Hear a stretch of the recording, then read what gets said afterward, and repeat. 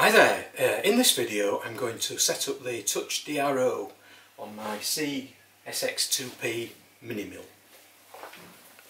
So this is the Bluetooth module that Adam gave me, and it's got an Arduino Nano on it, and that's the little Bluetooth device there, and it's got some mini USB ports on here, or connectors. Now, as I explained in my opening video,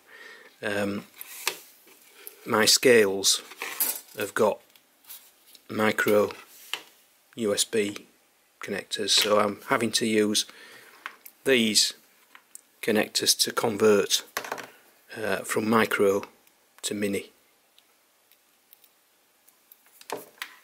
Now,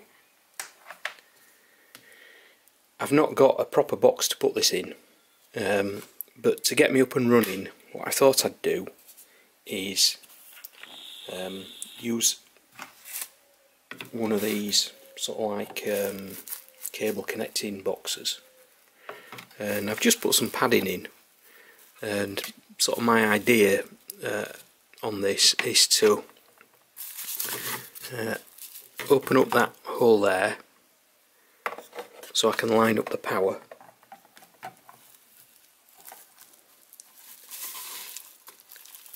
It's not a bad fit actually, and pack this out.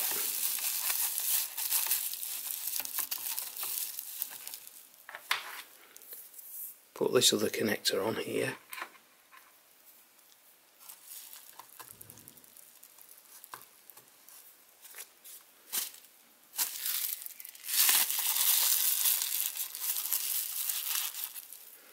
Put plenty of packing in.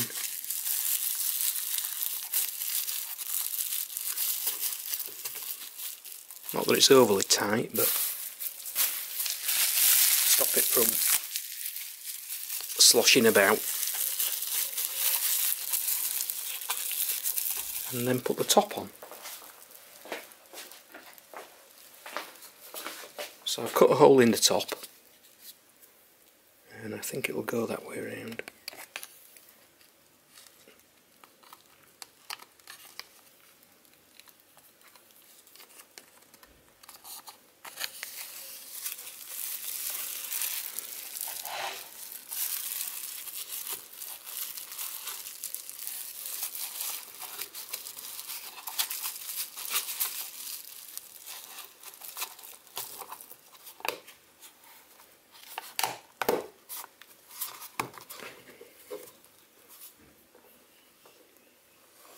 Well, that's sort of okay. I can see the power socket there. Now the power is it's 5 volt. Now if anybody wants any circuit diagrams or any information on this board that Adam built, just email me at learningturning@btinternet.com, and I'll send you the information I've got that Adam sent me. And if you've any queries, if you just email me back, and I'll get in touch with Adam to see whether or not he can answer them. So that's essentially the Bluetooth device. So all I need to do now is to connect up the scales. Okay, so I've connected the scales to the Bluetooth device, and to be honest, I've just guessed what to connect up to where, so it could be wrong. But anyway, we'll see how we get on. Now, the tablet is a Lenovo Tab E7, and it's not the best tablet in the world by any stretch of the imagination, but it is functional, and it works really well for this type of application. So the tablet is actually switched on, so if I come over here,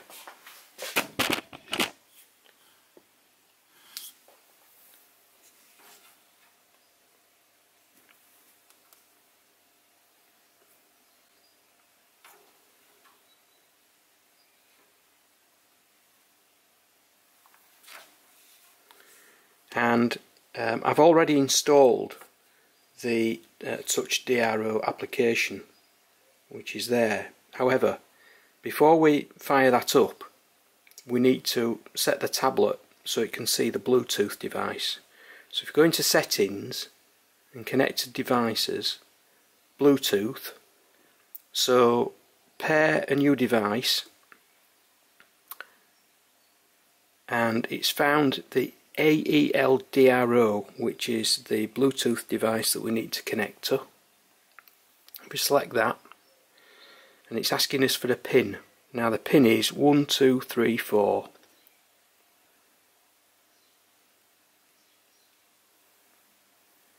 Okay. Pairing, so it's found it. So Bluetooth is running. So if we come out of that, go into the TouchDRO application, we can see here that it's actually connected. That's probably because I'd previously been in this application, but if we disconnect it, that's how it would probably come up initially. So TouchDRO disconnected, just hit connect, select the AELDRO, and there you are. So if I now turn the X-axis dial, luckily I must have connected it to the right connection.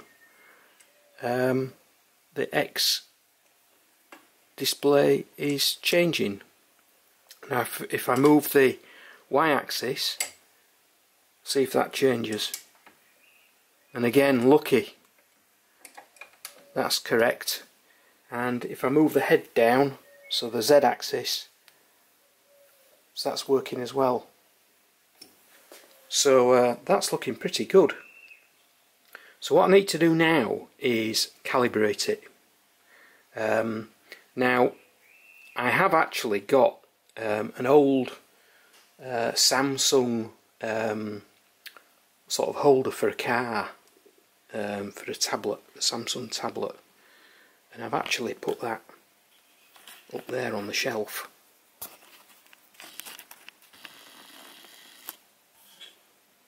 So I think what I'll do is I'll put this tablet in there, and then we'll look at doing the configuration, i.e. the calibration. So to get the TouchDRO to work correctly with these scales, you've got to change something called an axis CPI, and for the Archauto trade scales you need to set the number to be 2540 initially. So you go into settings, so these three dots up here, settings, and then it goes on its side, which is a bit annoying, axis CPI,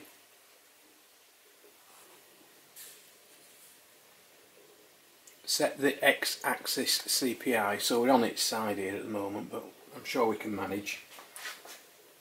2540, 2540, tick, OK.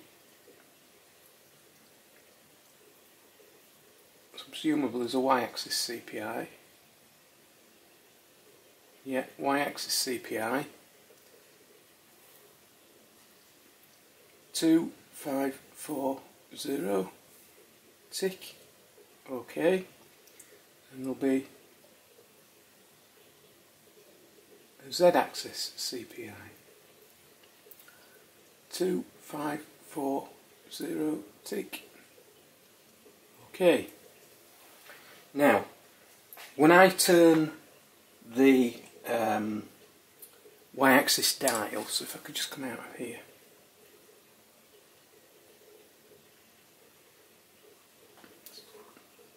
So if I turn the Y-axis dial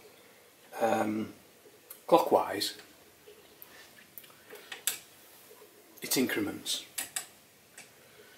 Now if I turn the x-axis dial clockwise, it decreases. So I think I need to change the setting for the x-axis so it reverses that. I'm guessing it's somewhere in here. So we go into settings again, and the x-axis, we've got invert readout, so I'm guessing that's what we do. Come out of there, turn it right, so if we go clockwise, yeah, it increases. Don't know why it jumped like that. Anyway, so if you set it to 0, so that's clockwise on the X, clockwise on the Y, and down on the Z. So I'm guessing that's looking good so far. So what I need to do is to put a dial gauge on the x-axis and check to see whether the reading is the same as my dial gauge. So I've just set a dial gauge up down there.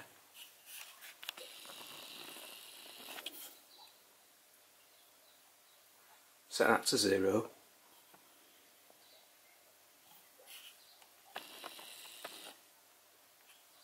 So if I set everything to 0, and if I now if I look at my dial gauge here,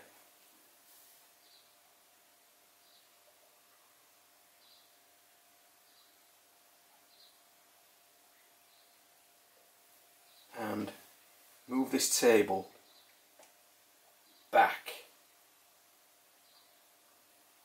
by 100 thou. Wow! That's spot on! Perfect! So I'll do it again. My dial gauge going round to 0. Wow! Oh, I'm happy with that. Really happy with that. That's fantastic.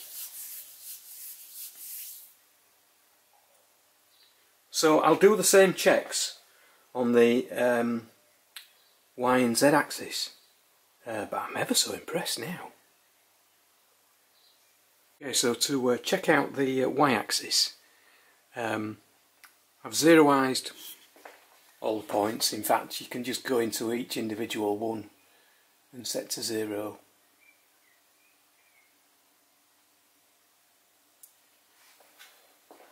And if we look at the gauge, that's on 0. So now if I move the table out,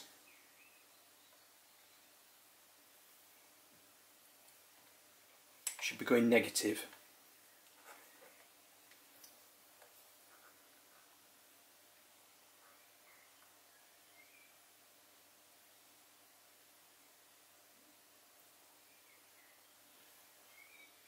About it, and I'm just flicking between 99 and 100, so I move it out just a touch more.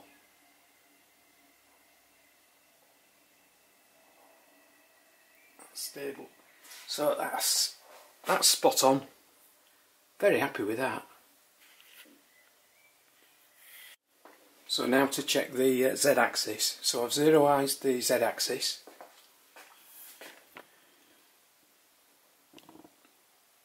Look at the gauge on the Z-axis. Now using the fine feed, I'll turn it 100 thou.